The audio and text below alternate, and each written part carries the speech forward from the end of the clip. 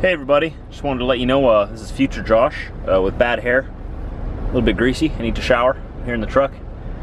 That's not the point of this. I just want to let you know that today's vlog is a little bit shorter. It's a Saturday vlog. I didn't film much. Me and Brit went out on a date night.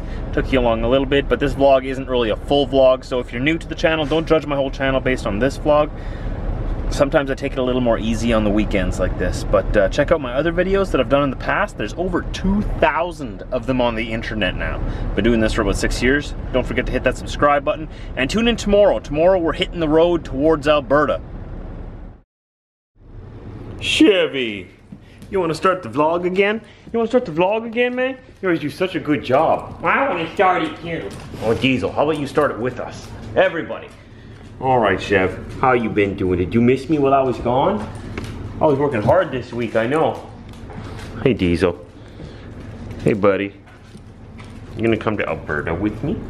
Later, or maybe tomorrow?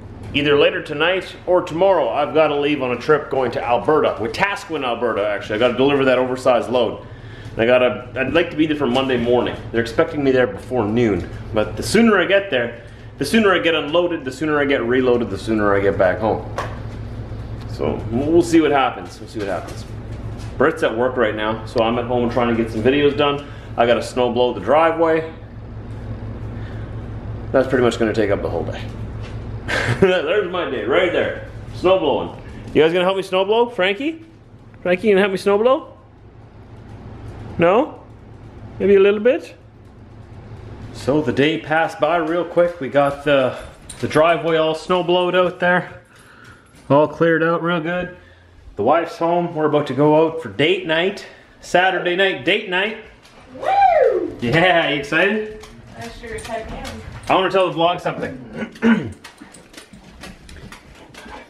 I have my wife's permission to grow out my beard, don't I? Heck yeah, you do. She actually thought of it. She told me to. Absolutely. She wants the beard.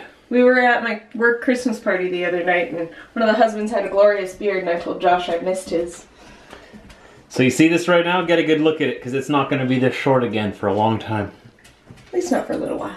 Yeah. How long can I grow it? Can I grow like, you know, like trucker beard, like Duck Dynasty beard? Not Duck Dynasty, then it gets scraggly. Trucker beard, as long as you keep it neat. What if I take good care of it with some nice beard oils?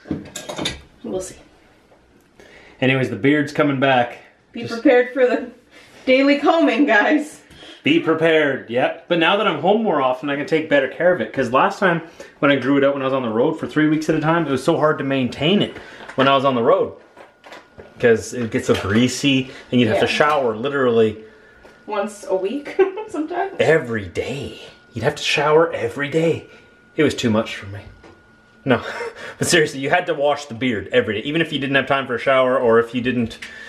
On the road, that's just how it is, okay? Don't judge me. Especially in Canada.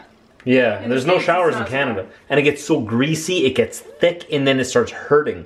So now that I'm home more often, I can take better care of it, put some good beard oils on it, I'm excited. Shape it nicely. It's gonna look pretty good. You're gonna have a very beardly man. I'm cool with it. She's getting ready right now for our date night. I can't show her. I'm makeupless, guys. I can see her though. I'm her My husband. hair is a mess. Benefits of being a husband. But you get to see me without makeup on and my hair all straight. She's dressed. Don't worry. She's dressed. She's just... I am. It's true. You can show my outfit. Yeah? Can I show your outfit? You can. Okay. She's got her sweet legs on. I tried putting on other leggings. I couldn't do it. She just doesn't have her makeup on yet, so... Frankie! How's it going, man? Got the Jets game going on here. But we're not paying attention to that because we're on a date. We got our dessert already. We had some wings. What do you got here?